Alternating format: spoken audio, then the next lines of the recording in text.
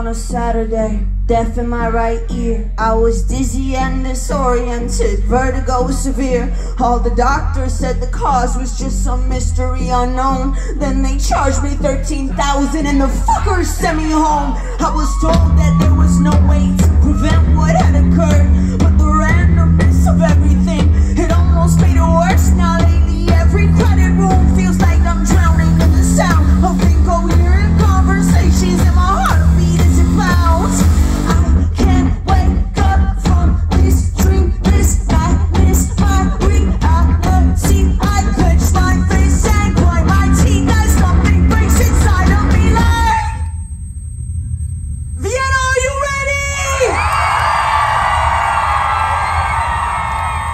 Are you serious?